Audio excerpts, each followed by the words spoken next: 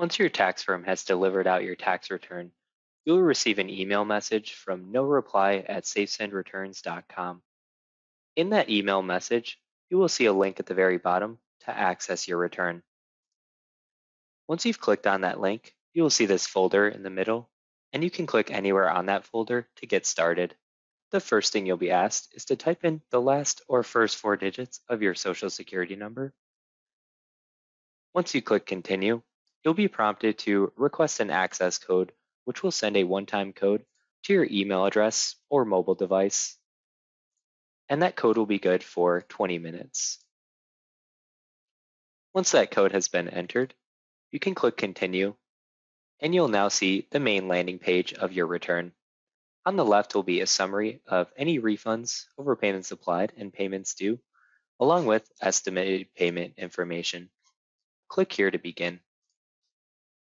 The very first thing you'll see when you start the process is a message from your tax firm.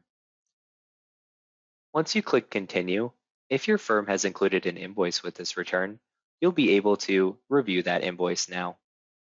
And you're able to either download this invoice, or if your firm has a payment portal, you're able to pay that later.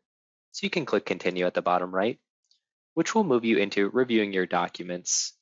You'll be able to look through any filing instructions, your tax return, or any attachments your firm might have included with this return for download. If at any time you would like to forward any of those documents on to another recipient, you can click that Forward a Copy of My Tax Documents button, enter the recipient information here, and select which documents you would like to forward on to that party. And then you can click Email Tax Documents. Once you've reviewed those documents, you can click Continue, where you're either able to e-sign your e-file authorizations or select to manually sign those e-file authorizations. Selecting e-sign, you'll very first be able to enter in your date of birth, and then check this box saying that you've reviewed your tax return and consent to e-sign.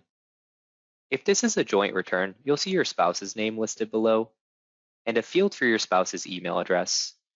Make sure you've entered the correct email address for your spouse, because after you've e-signed these e-file authorizations, your spouse will get the opportunity to e-sign those documents.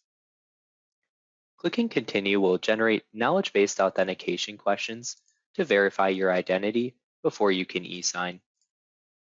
Once you've passed, you can begin the e-signing process by clicking that Start arrow at the top, which will move you down to each signature field.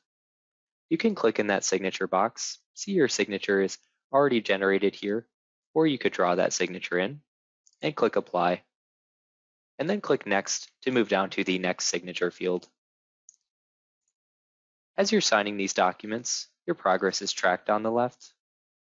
And once you've completed signing, you can click the Continue button at the bottom right, one last chance to verify your spouse's email address, and you can click Continue On to move on to the last section, which is making any payments in the system. So on the left, you'll see any payments you might need to make with the due date, authority, amount, and this Pay button to either download that voucher and pay by check or money order, or if present, a Pay Online button, which will go directly to that authority's payment website. You'll be able to download all of your vouchers or the filing instructions from here. And at the top, you're able to set up a policy for when email reminders will be sent before any of those payment due dates, so you're reminded to make those payments.